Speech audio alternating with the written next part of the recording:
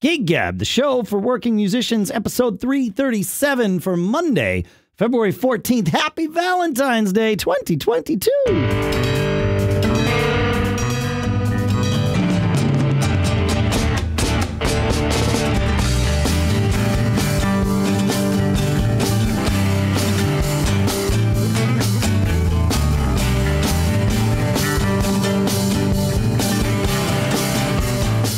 Greetings, folks, and welcome to Gig Gab, the show by, for, and about working musicians. Here, as usual, in Durham, New Hampshire, I'm Dave Hamilton. And here in Napomo, California, it's Paul Kent. How are we today, Mr. Kent? We're quite good, Dave. It's a nice Valentine's Day. You got anything planned with your wife for tonight? We are actually, we're having dinner with our daughter, which is... That's nice. Yeah, it's actually really nice. Yeah. So we're looking forward to that. So very good. Yeah. My daughter was visiting this weekend. We had a lovely weekend with her. Nice. And then we're going to drop her at the airport, and then Terry and I are going to go find a place to do some Valentining. Nice. Oh, that's great. Yeah. Oh, that's good. Yeah. That's good. Did you watch the Superbowl yesterday, Paul? I did. It was a great game. It was a fun game. Yeah. I like close games, obviously. You know, it keeps it interesting. I didn't have any stories though, like the stories of the two quarterbacks were interesting. Yeah. The stories of the two teams were reasonably interesting and just very enjoyable. We had some friends over. That's good. But like many people, man, that halftime show opened some eyes, huh? It's been fascinating watching the conversation evolve on social media, over the last however many hours it's been since it happened and since we recorded. I woke up this morning, I watched it, and I woke up this morning thinking, man, like that was epic. They put the pantheon of rap and R&B on that stage. Like it would have been like putting the Beatles and the Stones on the stage together with the Who and like four other classic rock acts for that genre, right? I mean, like it was amazing as I was waking up thinking about, holy crap, like all of those people, they aren't the only ones that defined that industry, but they are the ones that have had a great percentage of that industry's success and really did drive it forward. And to have them all on stage together, it feels unprecedented for a Super Bowl. I gotta tell you, I'm going to open the kimono here, and Sure. It's not going to be pretty, Dave. All right. I knew none of the songs that were sung in that halftime show, none of them. And I kind of watched and, I was observant of the energy that was building around this. Sure. But, then the game went on and, it was like, oh, okay. A genre of music I just don't know much about. But then, like you said, I'm on social media, people saying best halftime show ever. And again, my interest as a band that plays covers and is trying to always grow our audience is like what moves people, right? Sure. Clearly, that music moved people. I don't know. It's been moving people for decades. And I missed the whole thing, is what I'm telling you. And so now I'm like, whoa, how interesting. And what really is fun is the people who are often commenting on it are saying, hey, for all you people who are complaining about, the Petty and the Rolling Stones, that was old people's music. Hey, my friends, what you saw today is old people's music. It's also old people's music. Right. Yeah, that's the thing. This was not new. This was an homage and a celebration of that genre. And just in case, just for clarity, I'm with you. I missed that too. When that was happening, the new music I was listening to back then was prog, right? That's when I started my deep dive into prog rock. And yes, folks, there was new prog being produced back at the time that rap and hip hop were, really coming into their own. And on top of that, that was when I was in Go Figure. And so I was really focused on our original music as well. And so like, that's what consumed my headspace. I was of course aware of it, but it never became my thing like other types of music have become. And that, I mean, that doesn't matter. It's like, that's just how life goes. But yeah, I thought and it was well done. It was well produced. I thought it was smooth and it flowed well. And I thought it was a good show. Even, for me, where that like I said, that type of music doesn't have a resonance for me. I never had a period of time where I was into rap or into hip hop or anything. But it was an engaging show. I thought it was really good. Like I said, I thought it was good when I watched it. It took me sleeping on it and waking up to say, whoa. Yeah, and I realized I was late to the party. Like I could have realized this 2 weeks ago or more. But, realizing, holy crap, look who they put on that stage. Like that's a big deal. I more reflect to how much it blew the fan base for that type of music. Oh, yeah. Mind.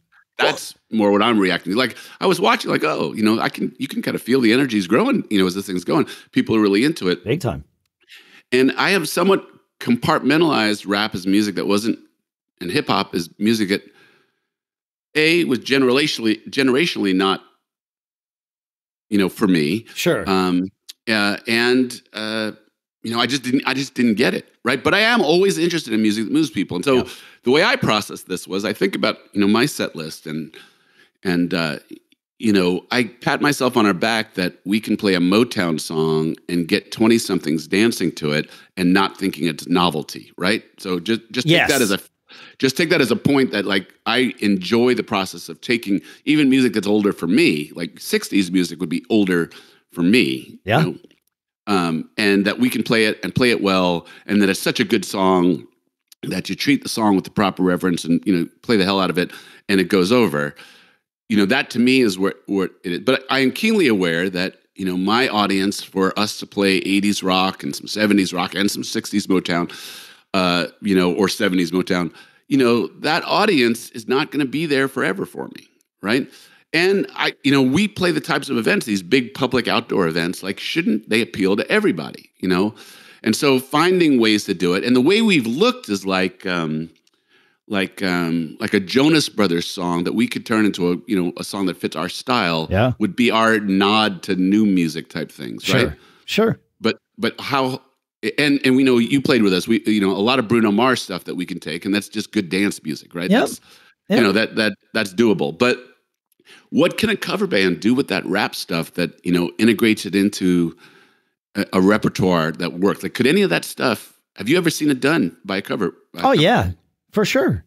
Yeah. I mean, you just, you have to deliver it like it's you delivering it, right? Like, you have to take it seriously, as you do with like the Motown stuff or, anything else you play, right? But, the music that, let's say, is outside of your standard realm, right? But like, you just have to, you'd have to learn it not for its kitsch value, right? Like, when you learn a Bruno Mars song, you learn it because you want to learn the song. Right. Yeah, exactly. Yeah. So I think you'd have to, and I'm saying this is never having done it. The thing that got me to pay more attention to this happened much, much later in life. I wound up getting to know Arabian Prince. He was one of the founding members of NWA, but was completely written out of the story. Like, wasn't even in the movie that was produced a couple of years ago, but he was in the tech business. His company it was the first instance that I had seen, this is relevant to the show here, of fit it yourself, custom fitted earphones. And I think the name of the company was Ears, EARZ, I want to say. But he was one of the co-founders of the company. I wound up getting to meet him at CES, and we had lunch together. And I fitted myself, but with their guidance for these things. I mean, it was a huge thing because it was like, I loved custom fits, and then here was this company that you could do it at home, and it was way cheaper, and all that good stuff. And so it was at that point that I was like, oh yeah, I gotta like pay a little more attention to this music, that this person that I know that was a huge part of. And so I dug in a little bit, but again, it wasn't like, it wasn't at a time where it was going to stick for that. So I don't like, would I be the one to bring this into one of our bands? No. But if somebody in the band was like, yeah, let's do this, I was like, sure. Okay. Like, if you drive, if you're going to drive the bus, let's go. Let's do it the right way. Yeah. And the House Rockers, Strom, our dearly departed bass player, not departed. He's okay, right? Dearly moved out of state. Okay. Bass player. I was going to say, I thought I saw him post on Facebook yesterday. Everything's okay. he was a non-ironic rapper. I mean, he enjoyed the art of it. And so we worked it into the show a couple times. There you go. And we worked it into like play that funky music, like a breakdown about that. And it was, I remember every time we would do it, it would turn heads. It would put smiles on people's faces. It would elicit a physical response, people dancing in a different way when he would break things down that way. Yeah. And he was really good at it. I mean, he kind of, emoted an interesting story in his raps. They were, tweaked a little bit, for different situations. And it was really kind of cool. I don't know anybody in our band that could authentically deliver that. Yeah. And that's actually one of the interesting things about the type of music. It really demands that. I mean, if you take the approach that you're going to pay respect to any type of music you're going to do, right? That you're really going to try and do good by any particular song or genre, rap is a different thing, right? I mean, rap is, if you can't dive into the meaning, the social messages, all that type of stuff, I would think it's kind of hard and it would be insulting to rap fans, right? It probably. Yeah, I would think so. But I mean, like, the same thing could be true of the style of music that I was into at the time instead, right? Like prog rock. Like somebody goes up and plays, a flubbed half version of Spirit of Radio or something, right? Or Roundabout or whatever. And it's like, okay, like, you're making fun of this. That's going to alienate people, right? So I guess that's where it comes down to is, are you attempting to do this in a way that is respectful of the situation? And that leaves a lot to be like, you could reinterpret the song in a different way that fits your band or whatever, but taking it and being serious about it, or taking it and treating it like you think it's a joke. And those two things, unless you're a really good comedian, and there are musician comedians out there, Bowling for Soup has had a long career of doing exactly that. And they're fantastic at it. But unless you really know what you're doing, it probably isn't going to work. It's like comedy in the wrong hands is an ugly thing, right? That's exactly right. Yeah. I'm just kind of listening to our conversation, thinking about our conversation. Overwhelmingly, what I am exposed to, what I see, is that cover music is largely 60s, 70s, and 80s music. In your band, sure. No. I'm saying, like, looking out from what I see, the other musician podcasts that are about cover bands, there's the one that's on Facebook where there's a lot of people posting stuff. It is largely, that's fair. Yeah, 70s and 80s, and then there still is some 60s stuff, largely 70s and 80s music.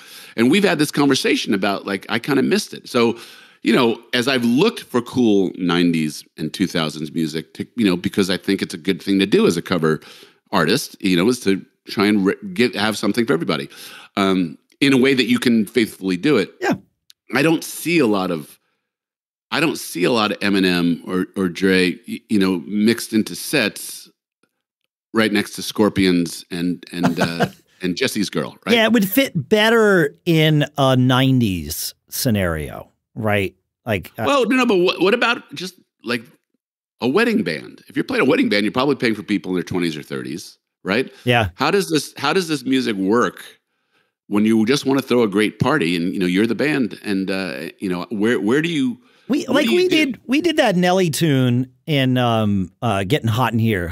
Yeah. Right? Yeah. With the 2 R's, because 1 R is never enough. But yeah, we did that in Uptown, and I would guess if that band were ever to play it again, and I don't know if it will, COVID changed a lot of things. But my guess is that song would stay in the set list. It did really well. It was always really funny to see, like 85-year-old grandma throwing down, man. Like, it was great. My question is, like, there is digestible, Baby Got Back. There's digestible. Hot in Here's not digestible. It's a filthy song. Played.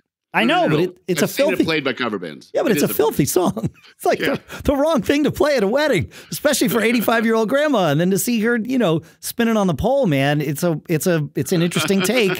But it's happened. There's a lot of weed at weddings, I think, these days. I don't know, but so yes, it can work. Yeah. I would put it out to our loyal listeners out there. Like, do you put rap and hip hop into your sets along with classic rock and, classic soul music, and how do you handle it? I mean, like, most of us can identify with the music that we're doing. Just raps and hip hop seems to demand a different level of connection to emote it respectfully. You got to be able to deliver it. Just like you got to be able to deliver a Journey tune, right? Like not every singer on the planet is going to be able to do that. And the same is true with this stuff. You want to go do California Love or something like that. You got to be able to deliver that. So. No, but that's what I'm saying. I think my question is it possible for someone channeling Steve Perry to channel Dr. Dre, or maybe. Yeah, maybe. And that's what I'm asking. Yeah, so I'd be interested to see who does it. I'd love to see it. I'd love to see a band who this is just part of their basically, top 40. Right. I don't know, like Hot in Here and Baby Got Back. You would almost call those GB songs, right? If you really were putting together a wedding set and you want to cover all genres, those would be the ones you would choose, right? These days, that's what's in there. Yeah. Yeah. I'm interested how deep people go with this stuff. Feedback at giggabpodcast.com. We want to hear from you. Yeah. No, I agree. Yeah, it's interesting. Any music that gets people's attention and makes people vibe to it, I'm interested in. I mean, I would say that. I'm like I said, it's not pretty to open this kimono, but I literally was like, whoa, look at that halftime show. Like, I know these are pretty big names. I don't really know their stuff, but whoa, something's going on there. People seem to be really into it. and then, like, a quick glance at Twitter and you're like, oh, this blew people's minds. How did I miss this whole genre of music? Yeah. Like I said, I had to sleep on it to understand why it blew people's mind. I just hadn't, I've had a lot going on. I just, it's like, oh, those people are playing this. Okay, great. And then it's like, wait a minute. They had all of those people in the same place. That's friggin' amazing. It just didn't hit me. I don't know. Yeah. Funny. I've been focusing on new music. We're in the final mixing stages of the Bitter Pill, the next Bitter Pill record. And there have been, like I say this carefully because we have been retracking some things. Like I wound up doing some vocals the other day. There were some parts where it was like, oh, Dave, you sucked on this. I was like, yeah, that makes sense. So I think I had COVID that day, but so we've been retracking stuff and then remixing and or iterating on the mixes. To say remixed means we've already released it and we haven't. But just kind of fine tuning the mixes, if you will, and things are. Yeah. I just got some of the tracks. Actually, I got all the tracks that Chris remixed or did another round of mixing on this weekend. I've only been able to hear 2 of them before we recorded this episode, and I'm super it's like, oh man, okay, like this is where these songs need to be. Like I'm super proud of this. I can't wait until we can push it out there and then go start playing it for people. And like, it's going to be, we'll have to relearn these or have to learn these songs. A lot of them are studio creations, as we've talked about here, but I'm stoked. I'm really, really excited about this. And cool. Fling has gotten into, we are well down the path of month number 1 of what we're trying to make our new system, which is to record and release an original a month. We have plenty of songs. So, I mean, next month's song could be a brand new one, but it could also be one that, we've had for a year or more. So, but just hasn't been recorded and released yet. And so I really get the sense when you talk about Bitter Pill, actually now about Fling again. And I guess, it's fair to give a full disclosure. Dave and I are keenly aware that our bandmates listen to this. And so, we choose, it's not planned, but we just common sense, what is the right things that we want to share with our podcast audience, what's appropriate versus having a conversation with a band member directly. Like you never want a band member to hear something for the first time through what we do here.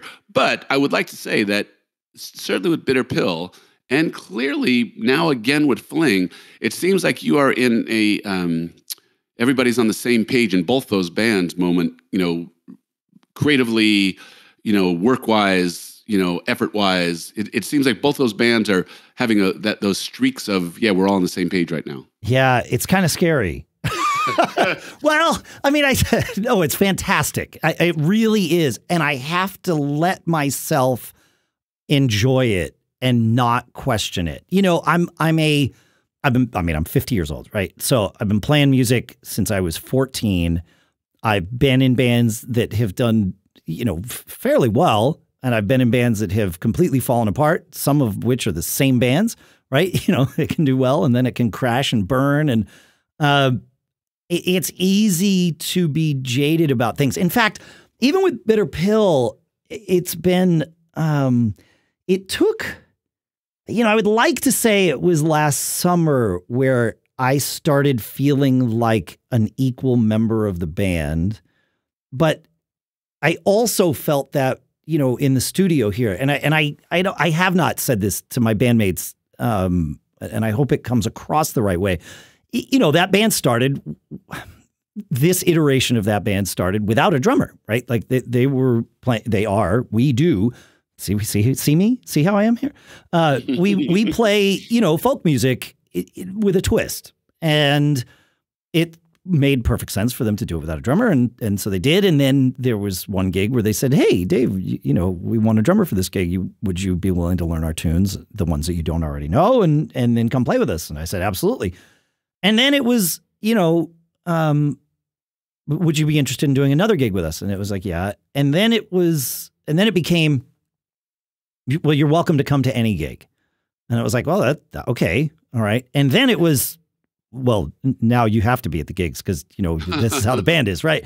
And so it was this evolution where there never was a moment in time where we had this conversation of like, this is, you know, these are, this is the band you're in it. But it became sort of, it was obvious yet unspoken, right? Especially as things, and then COVID happened.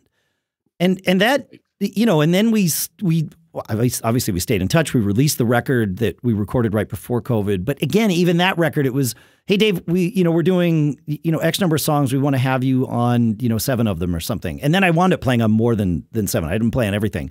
But, you know, it was like, oh, actually drums on this song would be good. So, but it was still being driven by, in many ways, I was, you know, the guest who was playing drums, not the band member deciding things jointly with the rest of the band. Providing input, yeah. Yeah, exactly. And that has evolved and that changed, you know, very much so during COVID, as much as, you know, last summer when we finally were able to start, you know, playing gigs again and all that. And then obviously with, you know, maybe not obviously, but I'll say it, you know, this time in the studio was very much an equal collaboration. We, you know, we acted like a band because we are a band.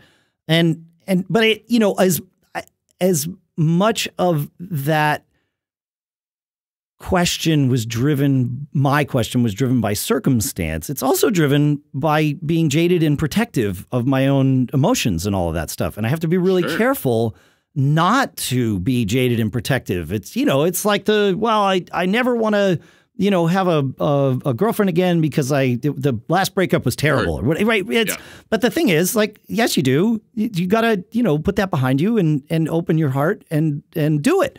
Because that's where the magic is, and that's where the magic is with music. It's, in fact, I've often related the two things to people who aren't musicians, who aren't in bands. It's like, and I've even said to my wife, I'm like, it's weird. You let me cheat on you with these bands that I play in, and you know, happy Valentine's Day. Yeah, and also happy Valentine's Day. Yes, thank you. Yep. But you know, it very much is. You expose yourself. And I'm assuming I'm not saying anything that listeners to the show don't already know, but, you know, you expose yourself in a pretty raw way when you're playing music with people in general. And then especially when you're in a band with people, it is a marriage. It's a family. It's all of those things. And it's awesome. Yeah. I love it. And I'm really stoked to be in, you know, to have what we have with Bitter Pill. It's great. Yeah. And with Flink, for sure. I mean, we've had this with Flink for a very long time, for better, you know, in different capacities. And I'm curious to see how Fling evolves. We're very excited, all of us, about recording music. I don't know.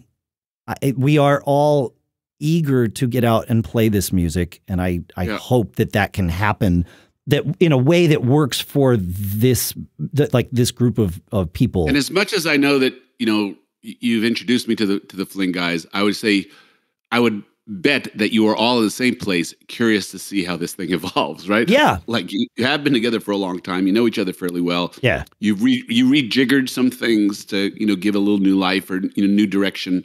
Correct. New breath. And there's willful intent that this continues to satisfy what you all are in it for. Yep. I would say that here's a good Kent's edict for you, right? Yeah, man. Every band is always fighting against gravity. Mm-hmm. Yeah. You want to be up there, but the forces of nature are trying to bring you down to earth. The force of average, man. Yeah. Yeah. You know, I think about my group, and you know, we have a good thing. I mean, we play good gigs, we get paid well, we play a lot of gigs, we play gigs for a lot of people. Sure. It's a good group of guys. And I've said this to you before, like, these are always very interesting conversations to me, because you and I have you are the band army leader perspective, and I'm the band leader perspective in a lot of these conversations, right? Sure. Yeah. You are the rank and file. Yep. And I'm largely the organizer, right? I still find that, you know, I feel a lot of pressure to not let gravity take hold of my group, right? Like, I exert a lot of energy to try and keep us in the stars, you know, try and keep us up in the sky. And that energy takes the form of attempts at communication, you know, socially as well as band business stuff. Just, you know, wishing guys a happy birthday, or their spouse a happy birthday, or, you know, sharing with the guys good things that are going on. You know, Slack is a tool for us to be, you know, communicated, encouraging interesting discussions about music and, you know, songs that we might play. You know, social time. We get a couple of restaurant nights a year that we try to go out and just enjoy being a band together. That's cool. Yeah. Which is harder, right? But all this, I feel as though often many guys in the bands are like, you know, this is great. This is great. Could end at any minute, but this is That's great. right. They're jaded. Oh, they're seasoned pros. So of course they have the capacity and the experience that would justify or it would make it understandable. I don't want to say justify, but it would make it understandable that they would be jaded and protected. Exactly the things I was just talking about. It makes perfect sense. Yeah. What was it? Timothy B. Schmidt in the Eagles, like at their peak, said every band is on the verge of breaking up at all times. That's right. And he's not wrong. And then Steven Van Zandt said, so do everything you can if you have one that works to keep it together. That's it. Yeah, exactly. But it takes everybody. That's the thing. It's like, even in a leader-led band, I will set the stage for the guys, but they have to buy in. If they don't buy in, it doesn't matter. There's only so much I can do, you know, and I'm willing to do a lot. But, you know, it's really up to everybody to make a band a special thing. Yes. And you know, the funny thing is, and this is where from my perspective, I think musicians are often defeatist. They're, you know, fighting against their own best interest, because, you know, the upside is the world wants bands. They want to disappear and see joy on a stage and see, you know, people having fun playing together, and disappear into that environment you can create as a band, you know, and in delivering that kind of music and creating that type of but the world desperately wants to see great bands. Like, the world has always wanted that, and it's especially true now. Like, that's what I took away from, one of the things I took away from, you know, all those Bitter Pill gigs we did last summer, is when that band, we all have the capacity to be super jaded, right? Like, and have demonstrated great skill at that. You know, I certainly can speak for myself, but I think it's fair that I can speak for, you know, other members of the band. We all are opinionated. We all have been there. And yet when this band takes the stage, perhaps because we know that, we just go out there and it is pure joy the whole way through. And it works for people. Like, people are so into it. Yeah. Which is, I mean, it's amazing. And I love it. It's great. Yeah. Enjoy, brother. Thanks. Yeah, I have been. Yeah. Like I said, I just occasionally have to remind myself, like, don't be the one to screw this up. You know you could. The defense stipulates you are capable of screwing this up. So don't. And the guy on your right shoulder is really encouraging you to do it because he likes to mess with you. Yes. Listen to the guy on your left shoulder. That's the idea. Exactly. Yep. Yeah. It's fine. But yeah, it's good. It's good. So, yeah. Hey, I want to share with you a couple of just cool gear Gab things. Yeah, little gear things. So, I think guitar players buy a lot of guitars because when they're not gigging, you just want to feel the act of being a musician transacting in your body, right? Okay. And the rush of new gear is it's a medicine in between times when you're gigging. I don't know why it's not the same for every, but you have more than one drum set. I mean, you're not immune to this, right? You get your gear acquisition syndrome bouts, don't you? I do, and not like a guitar player. But I do know drummers that are like obsessed with buying snare drums and I have this one guy this one friend that I do all those, or I was doing those. I guess we have another one coming up. The Marvin Gaye things, the What's Going On performances. Mm-hmm. I think he had a different brand new ride cymbal at every rehearsal and gig. He's like, he's just like seeking. And it's like, dude, like that cymbal sounds good. It's like, let's go. But yes, like I get it. I don't suffer from it terribly. Although I'm looking for a new kit to gig with Bitter Pill. Like I have something in mind, but I haven't crystallized what that is yet. So I just keep looking. I have these Craigslist searches, like automated searches on Craigslist that I get emails every day, sometimes like 5 times a day when things come up that match like drums or drum set or whatever. And I just look at them and delete them.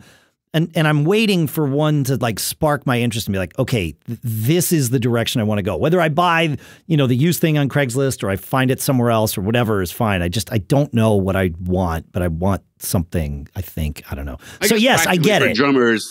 For drummers, you have to store these things. If you were to have 10 drum kits in the same way that a guitar player would have 10 guitars. I mean, there's a physics problem for drummers. You should see the room next to my studio here. I'm sure, right? Yeah. So anyway, yes, I think as a guitar player, we fill time between gigs because we love it so much, wanting to have that dopamine hit of being a musician in some way, and acquiring gear is one tack to that. I will tell all my brother guitar players out there, accessories are a way cheaper way to go and kind of fun too. So I came across 2 that I just wanted to share with people that I'm really happy with. So I've just bought my second G7th Performance 3 Art Capo. So these are capos for guitars, electric or acoustic guitars.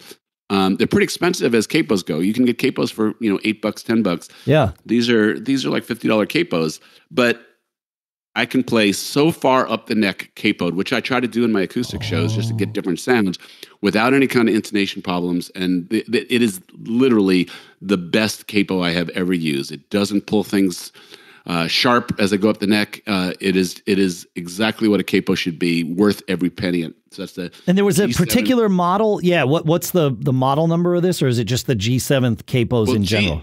G7th capos in general are very good. I've owned other ones of them before. The one that I'm on to now is a G7th Performance 3. All right, cool. We'll put a link in the show notes to that. Yeah, that's great. Yeah. And then the other thing is, given that it's Valentine's Day, I would like to profess my love for Gator Cases. Man, I find, especially with my acoustic gigs, one part of measuring their success is if I can get into and out of the gig in as few trips to the car as possible. All right, yeah. And so, I bought a cart because, I was tired of having to do 2 or 3 hand trips. So I bought a cart to load my stuff up. But I still have a little bit too much stuff even for the cart that I have. So I went out looking for another acoustic gig bag, and I got this Gator. It's called a GPG Pro Go Series Ultimate Gig Bag. It's got pouches galore. I can put my tablet in there. I can put several cables in there. I can put my G7 capo in there, and beautiful, great. What you want in a gig bag is good protection, good storage, fairly lightweight. For me, it's important to be able to throw it over my back, so I can push my cart with my sound system in it and put the guitar over my back and be in pretty good shape. So anyway, I own 2 or 3 Gator Case products. All of them are freaking awesome. I mean, I would not be surprised if they were a company of musicians, because they own like a utility case for cables and a mixer, and I own a guitar case, and these go with me to every gig I do right now. Super well made. The protection aspect is great. You know, they're going to last a long time. And just the convenience factors, especially on the guitar case, the extra pouches are just super duper duper. So worth every penny, makes my life easier, protects my gear, gets me in and out of my gigs faster. I love Gator Cases. Yeah, same. I have, and they've got, I think, lifetime warranties or yep. something very, very close to it. I have a Gator Case for my drum hardware, and I bought the first one, I don't know, let's say 15 years ago, you know, and it's great. It puts all my, you know, my stands and my rack and, you know, all that stuff in there. And it's got wheels, which is great, you know, for yep. loading in and out. And over time, the axle for the wheels started to bend, and the wheels actually started to kind of bend outward from the bottom, just from like bouncing on like stairs and things like that. And so I wrote to Gator and I said, hey, you know, this happened. What, you know, can you send me a new axle or whatever? They're like, yeah, what's your address? And so I gave them my address, and then a whole new case showed up. I'm like, you want me to send back the old one? They're like, no. I'm like, okay, cool.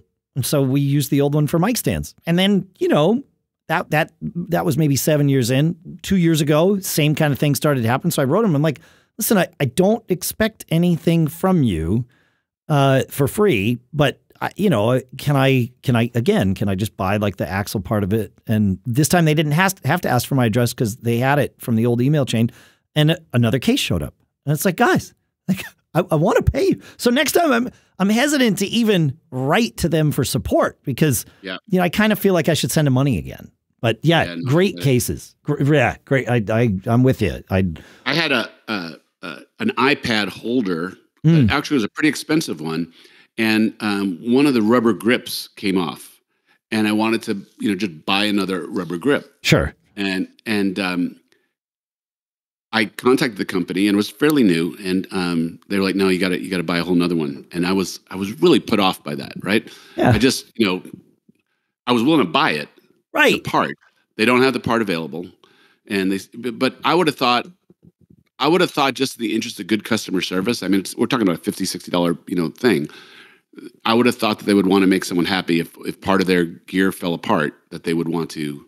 I didn't, you know, I couldn't find a Guitar Center receipt for it. And, you know, I wasn't going to spend any more time on it because all I wanted to do was buy the part. I didn't want to buy another whole iPad holder. I was willing to buy the part. I was waving a credit card at them. But no, they didn't want it. Yeah, I had the same problem. And I'll call them out for it with Ultimate stands. You know, they come with this, I don't know what their warranty is supposed to be, but like their stands are supposed to last forever, and you just replace the parts that wear out, which is like, okay, fine. But their stuff wears out more than any other thing I have. And it's super heavy and feels heavy duty and all that. But like the little pieces on it, like for me on the mic stands, it's like the little wing nuts or whatever, they just stop like gripping the thing. And it's happened, I don't know, 5 or 6 times. Like, guys, I don't want to do this again. I don't want to get to a gig and have it just like stop working. It's no bueno. Sure. Yeah, I don't know. So, yeah. But we beat the crap out of this stuff, right? Like it's way different. I have some super cheap mic stands here in the studio. I think I bought 5 of them for $50 or something. And I very specifically left the tags on them and told the guys in the band, you know, it was Fling that was gigging a lot, and we bring gear from the studio there. I'm like, anything with the tag on it stays in the studio, because I know that what kills these things is tearing them down, throwing them around, setting them up. You know, it's that movement of all the parts that wears them out. And those stands I think I bought also 15 years ago, and I can see them. They're sitting right there, but nobody's changed them in 15 years. So they hold on. You know, but the stuff that is constantly, you know, set up and torn down and set up and torn down and bounced around in the back of your car or whatever, like that stuff wears out. And you just gotta get more eventually. So, yep. That's how it goes. What gear do you folks like? What's your favorite new piece of gear? What's the thing that you want to profess your love for? Let us know. Feedback@giggabpodcast.com. We'd love to hear from you. I think that's what I got for today. You have anything else, man? No, I don't know why. This seemed like I really enjoyed today's conversation. Same. All the things we talked about today are interesting to me in different ways. You know, that concept of re-looking at that genre of music is really eye-opening to me. And I like that concept about bands fighting the force of average. The force of average. For sure. Yeah. It's easy. Honestly, that's one of the reasons that I love doing this show. While we're in the mode of professing love, is even like when there's nothing happening in, my bands or whatever, because, you go through phases where there's things happening and then there's things not happening or whatever. But just, having this to focus on every week and be like, we can keep pushing forward. We can keep doing things even when there's not a thing on the schedule.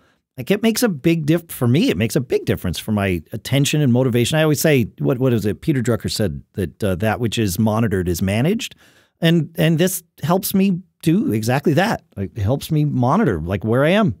Even if I've got a ton of stuff going on, I got to carve out 90 minutes to come and do Gig Gab and talk about music, and that can be it has been a great thing. I don't even say it can be. Like the proof's in the pudding. We're coming up on Saturday, right? Is the 19th is our 7-year anniversary of doing this show.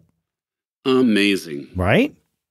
So it's pretty cool. Hasn't gotten stale for me. I hope you're still good with it. No, it's quite the opposite. Like it's now a mandatory part of my week from like a desired mandatory part of my week, not an obligated mandatory part of my week. So yeah, for sure. Yeah, man. Cool, then. All right. That's what we got for today. Thanks for hanging out with us, folks. Thanks for 7 years. It's been, it's amazing. And we're going to keep doing it. As long as you keep listening, we're going to keep doing it anyway. I'm just going to be honest about that. But as long as you're always performing. That's the idea. See you next week, folks. Thanks, Paul. Thanks, Dave.